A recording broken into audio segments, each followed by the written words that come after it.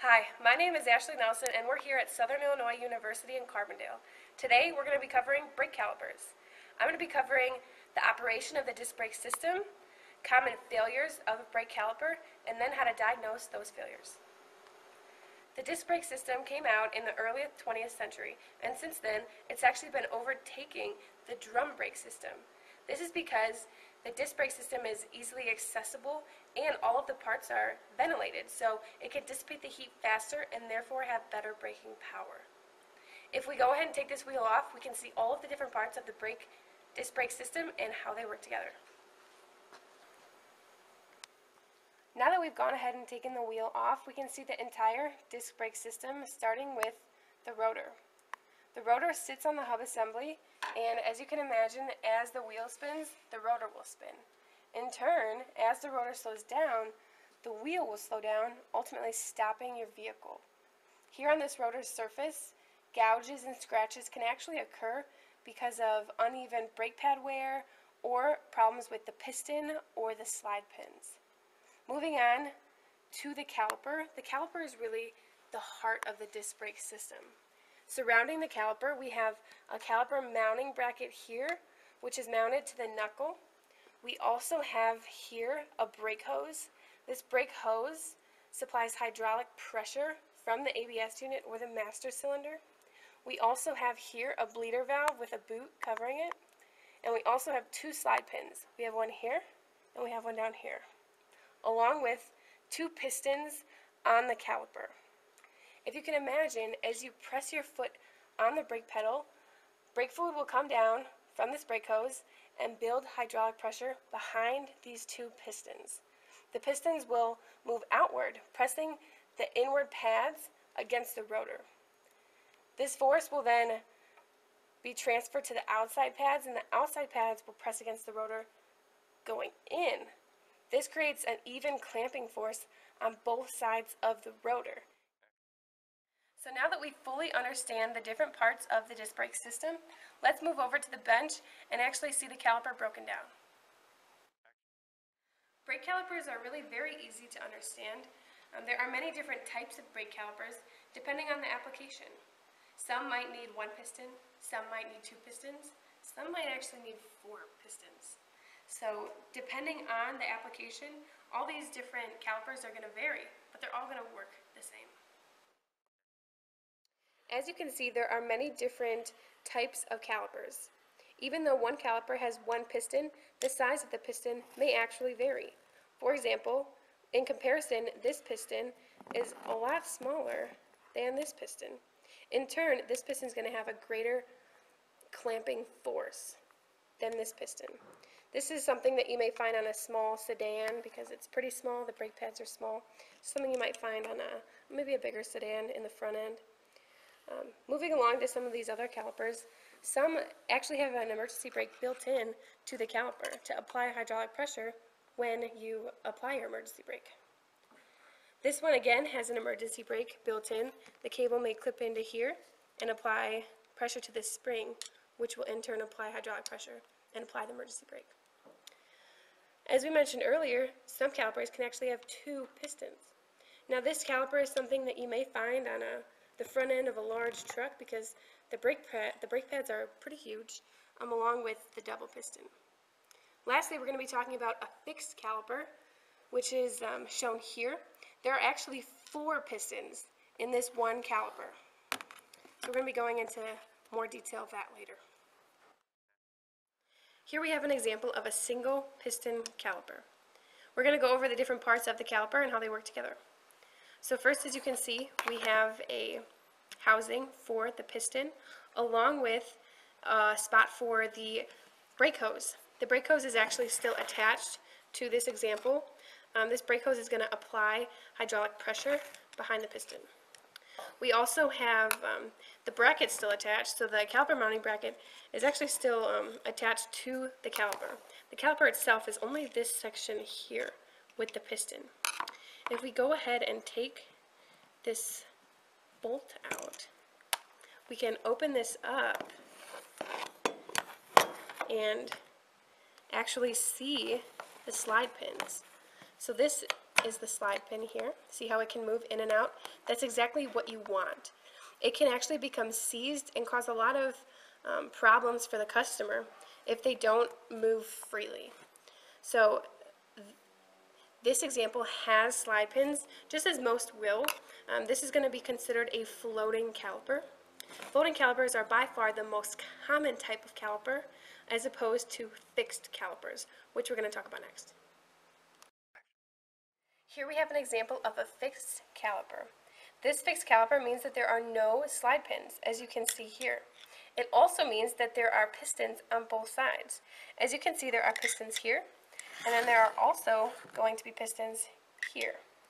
This also means that as hydraulic pressure is pushed on these pistons, all four of them are going to move, pressing on the brake pads at the same time.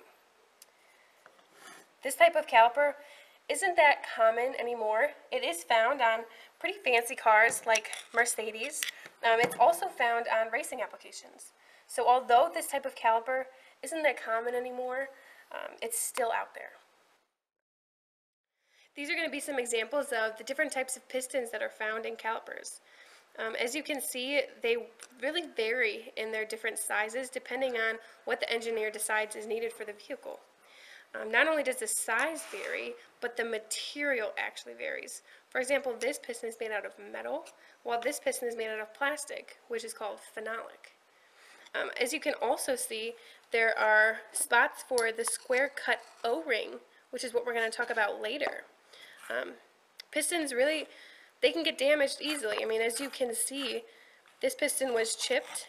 Maybe it was because it was plastic. Maybe it was because of an application gone bad. So there are a lot of different aspects to the piston because it is really the most important part of the caliper.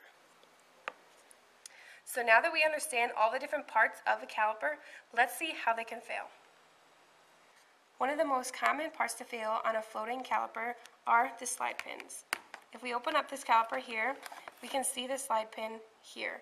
There is a dust boot covering the slide pin to prevent dust and debris getting in there. So if this slide pin were seized, you wouldn't be able to move it in or out, and you would actually, in some cases, need pliers to pull this out of its housing. In this case, the slide pin isn't seized, so you're able to move it in and out with just 2 fingers. It's pretty easy. And if you go ahead and take this boot off, you're able to see that it's very well lubricated. I recommend when you're doing a brake job, always make sure that these slide pins are well lubricated and move freely in and out. If one or both slide pins were seized, this would cause uneven brake pad wear along with brake drag.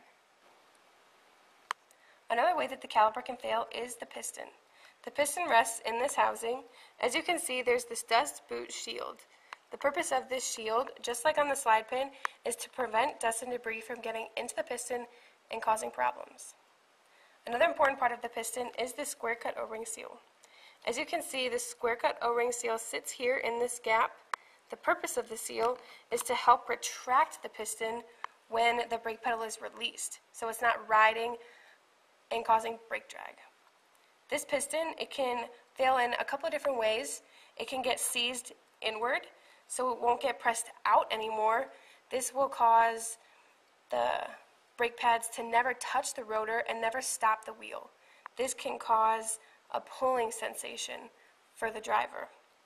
This piston can also get seized outward, and so it's always applying the brake, causing brake drag and a pull for the driver.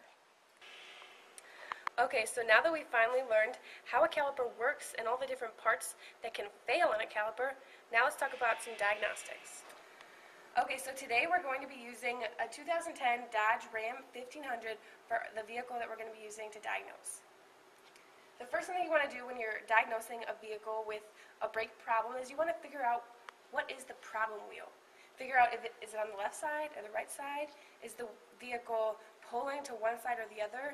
A simple test that you can actually do if you've got brake drag is you can go for a drive, hop in, get those brake pads, get that rotor hot, heated, and pull over, or when you get home from your drive, go ahead and put your hand in front of the assembly. See if you can feel any excessive heat, you know, the rotor should actually be cool a couple of minutes after driving. So if you go around to each wheel, and if one wheel seems extra hot, there's more temperature, if there is brake drag, there's going to be excessive heat, and you're definitely going to notice a difference in temperature of that wheel and that rotor. The next thing that you want to do is jack up the vehicle. You know, if you think your problem's in the front, go ahead and jack it up. We've jacked up this truck, and really just give the wheels a spin. Put it in park. You know, if you are working on a vehicle with front wheel drive, maybe put it in neutral, and just give the wheel a spin. And you should be able to do it with, you know, a finger or two. You know, maybe even one finger. Just give it a light spin. It should be able to spin no problem. You shouldn't really hear any drag coming from the assembly. And really the next thing that you want to do is, you know, get someone in the driver's seat. Press on the brakes. When they press on the brakes, this wheel should not spin at all. Even with all your might, it should not spin. So if you even have a little bit of movement, your piston could be seized, not going out all the way, and you've got a problem. Alright, so once you've figured out which wheel is your culprit, which wheel is actually causing you problems, the next thing that you can do is actually take the wheel off. So for example, say we've got a problem at the front passenger side wheel. Let's go ahead and take it off and see what we can find. Now that we have the wheel off and we're able to see in more detail the actual caliper and the rest of the disc brake system, you want to go ahead and do a more detailed visual inspection of the whole assembly. Again, look for more uneven wear on the surface of the rotor, and go and take a full 360 look at the caliper. Make sure there's no brake fluid leaking anywhere, there's no crack in the housing. Make sure to look at this fitting. You could even have someone press on the brakes, look to see if you see any weeping of brake fluid, because, you know, the banjo fitting, the crush washers could be leaking. Also look at the bleeder valve and make sure you don't see any leaking anywhere. If everything looks fine, what you want to do next is go ahead and take this caliper off. There's usually a couple of bolts holding the caliper on. When you finally take the caliper off, as we mentioned earlier, we're going to want to look for uneven brake pad wear. We're going to want to make sure these slide pins move in and out freely, and we're going to want to look at the pistons. We're going to want to make sure that they're not seized and they're still able to get pushed back inward. Now that you've completed watching this video, hopefully you have a better understanding of how the disc brake system works, how a caliper can fail, and how to diagnose those failures. I'm Ashley Nelson, and thanks for watching.